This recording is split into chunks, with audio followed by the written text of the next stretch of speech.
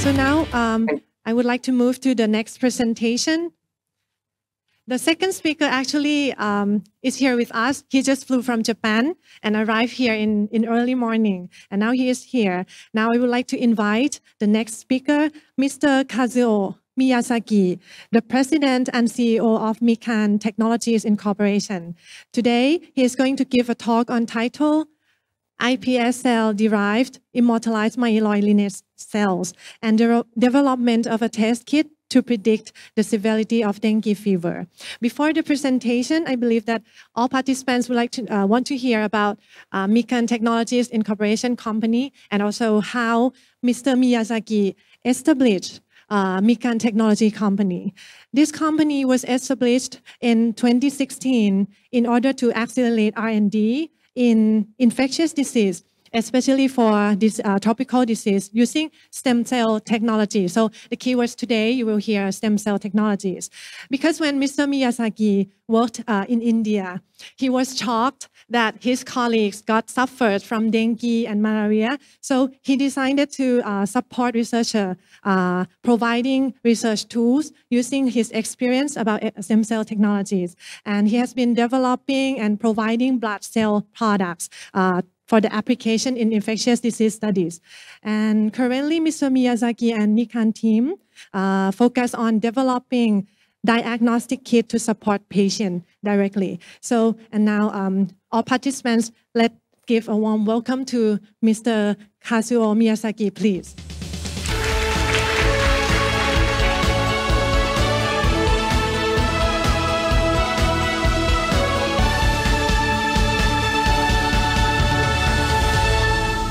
I'm Kazuo Miyazaki of MiCAN Technologies. Thank you so much for giving me this precious opportunity to speak with you today. I would like to introduce iPS derived immortalized myeloid cell, we call MiCAN cell as a commercial product name, and developing of the test kit to predict the severity of dengue fever. Yes, first of all, let me tell you a little bit about myself. After finishing my graduate school, I joined a pharmaceutical company at first, and where I worked for many years in research and development of new drug candidates using organic chemistry. My life was triggered by my research on infectious disease in India. When I lived in India, many colleagues suffer from malaria and dengue and the other tropical disease. So I totally developed a strong desire to solve the problem of infectious disease. Since I had been working with stem cell technologies in Japan, I began to think that stem cell technologies could be used to solve this challenging of infectious disease. So after I came back to Japan, I founded MiCAN Technologies in 2016 to solve these kind of issues. So MiCAN Technologies is a biotech company and still a startup. Okay, currently we are just Series B funding now, and also, my staff is around 70 colleagues. And also, we located in Kyoto, Japan. If you come to Japan, so please visit our company. Okay, let's move on to today's topics. As you know, dengue fever is an infectious disease that occurs in tropical area where most heat are present, you know. Especially in recent years, the number of patients has been increasing year by year. Many of you may have heard about dengue fever since the number of infected people has increasing from last year to this year.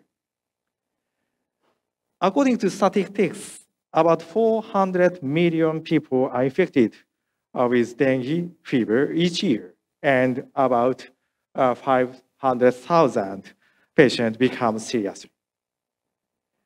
As you are well aware, I think, most people infected with dengue fever are mostly asymptomatic or mild.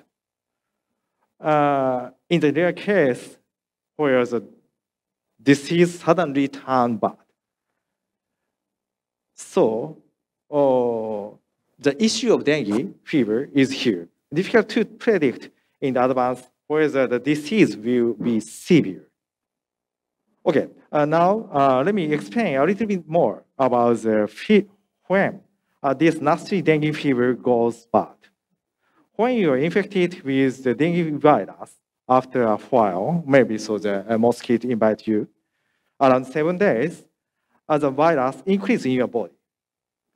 In your body will resist in other words, for example, so that you will develop a fever as natural reaction.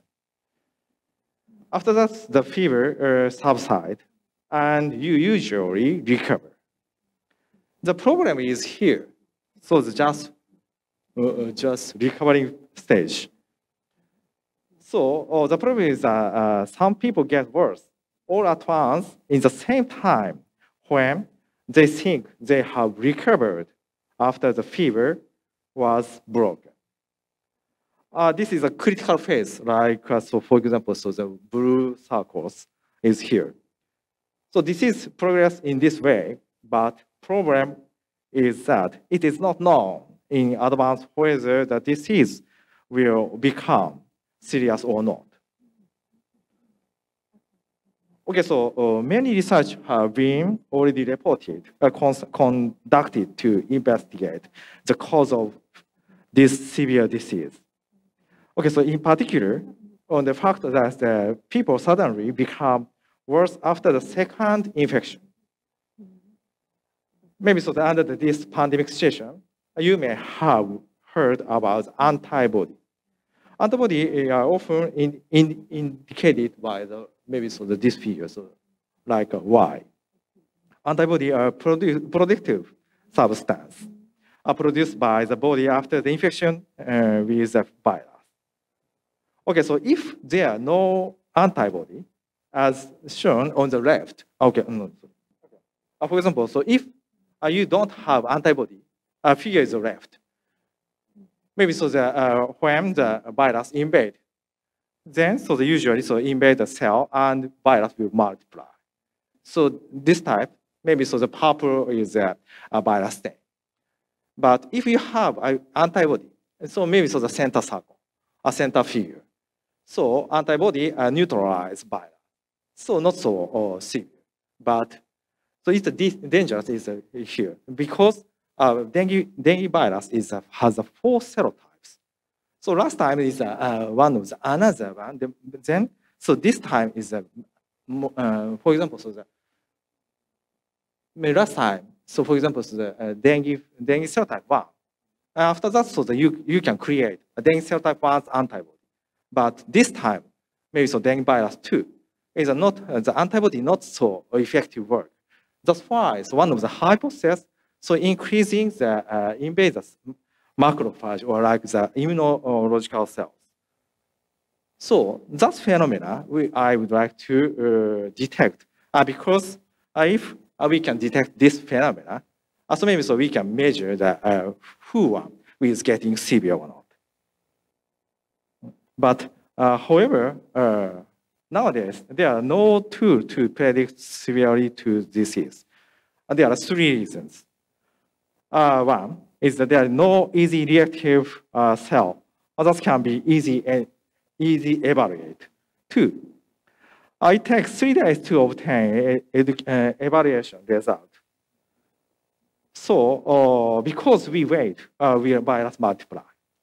3, the kit will offer to continue. 3, the kit will offer to the spread to the all over the world.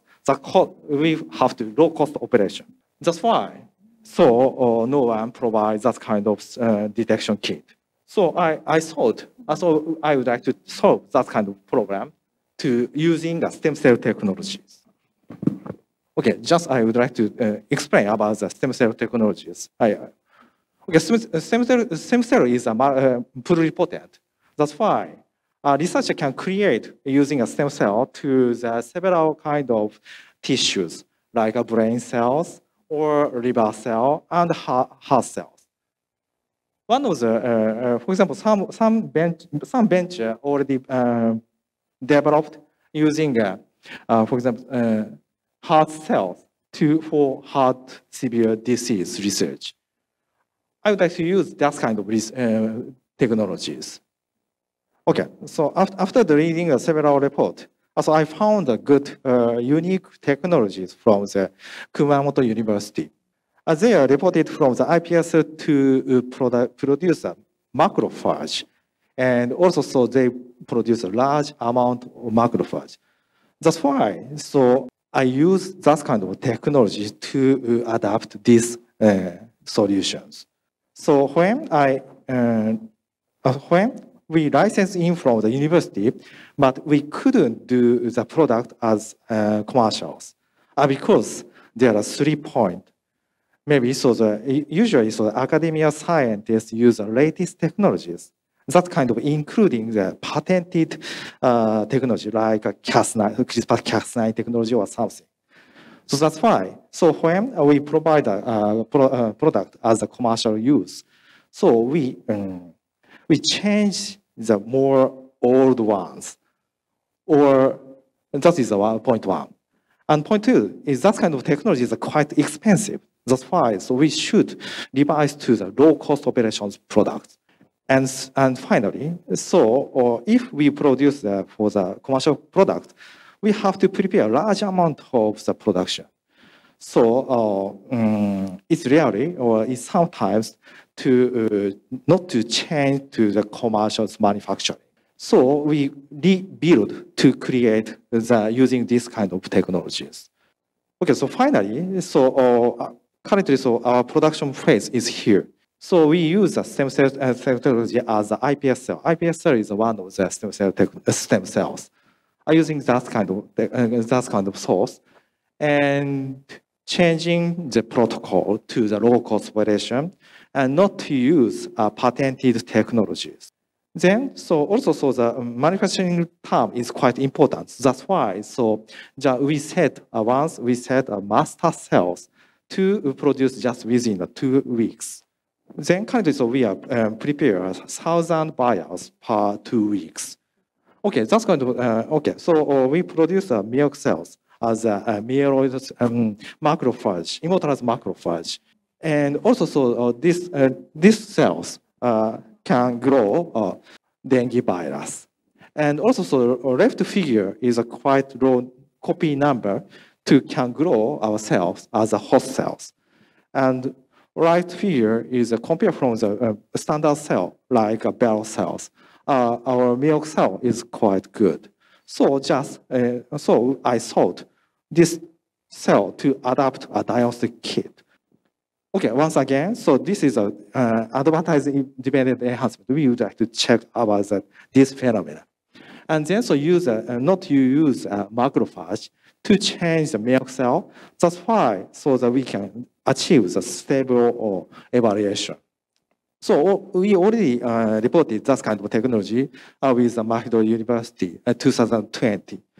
And then change to commercialize the evaluation kit.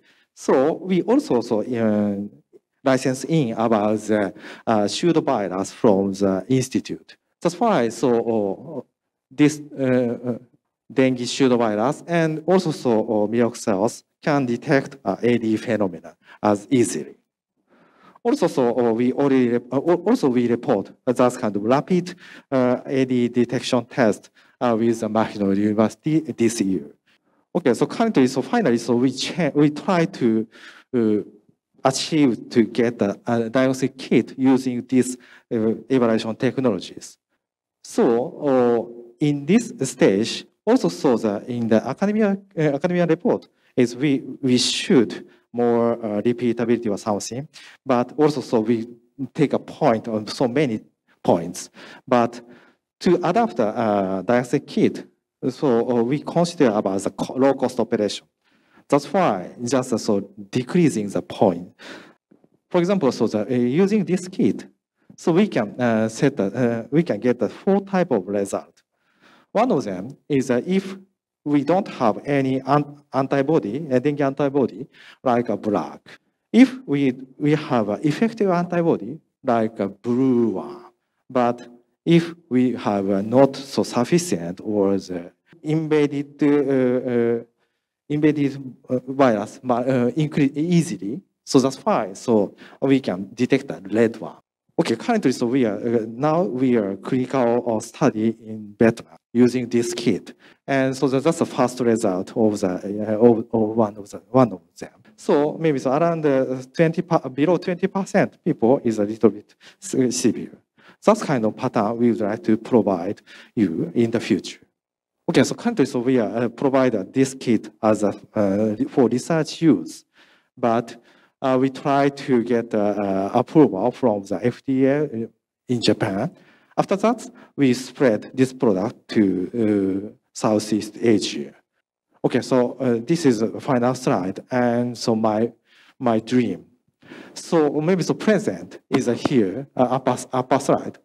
So patient come to the hospital, and also so the doctor suggested him to using some of the test, but sometimes or it rarely, so patient go back to home, and maybe so the 3 days or 4 days later, suddenly getting bad, but it's quite severe. So I would like to change that kind of world to the downer in the future. So also so that checking the milk cells and the stem cells use a diagnostic kit product. So then so can detect easily and rapidly. Then so we would like to decrease the number of the patient. Thank you. Thank you very much, Mr. Miyazaki, for your excellent presentation. I got one question from the participants. You mentioned about the diagnostic kit for dengue virus of 2 serotypes. And as we know that they have 4 serotypes of dengue virus. So what about, are there limitations of the diagnostic kit for each serotypes? And how we cover all serotypes for dengue virus detection? Yes. Thanks for your questions. So we already prepared 4 serotypes of the pseudovirus as a reagent. So, but when we checked all of them, so maybe so the cost is a little bit expensive. Okay. That's why. So maybe so the spreading season or this season, for example, so this season in Thailand, maybe so the dengue serotype 1. So that's why. So we checked that at first. We checked dengue serotype 1's phenomena only. Okay. Thank you. Are there any questions from the participant in this auditorium room? You can scan QR code and also send questions and comments inside the platform again.